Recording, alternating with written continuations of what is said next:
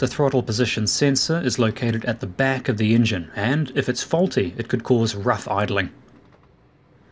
To get to it, undo the Jubilee clip on top of the main air duct, and then remove this small clip here with a pair of pliers. This will allow you to pop off that hose.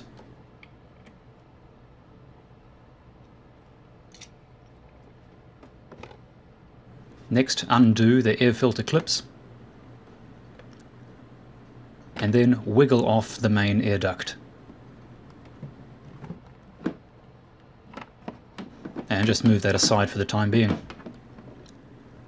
Now you have access to the throttle positioning sensor, but to get to the cables you need to pop off this little plastic cover.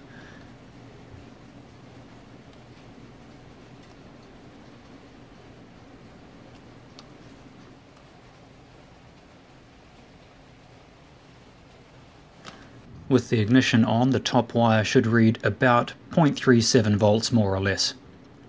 Then, by moving the throttle, you can see the voltage will change. The more you move the throttle, the higher the voltage will reach.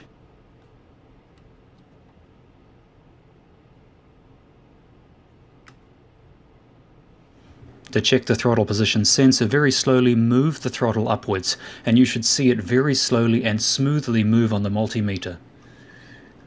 If it jumps or goes backwards or has a dead spot, your throttle position sensor is faulty.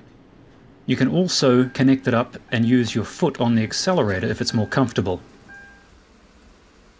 But as you can see in my case, the accelerator needs a little bit of lubrication because it's jumping around a bit.